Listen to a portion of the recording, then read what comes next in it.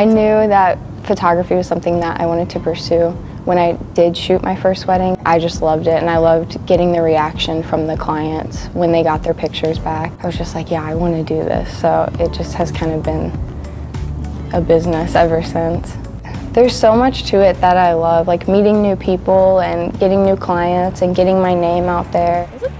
I've met a lot of photographers through styled shoots that have been in the area, so I definitely think that's one of my favorite parts of it, is just meeting the photography community and finding different people that have the same interest.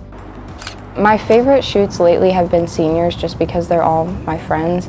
And I really love to shoot very artistic photo shoots that are really kind of out of the ordinary.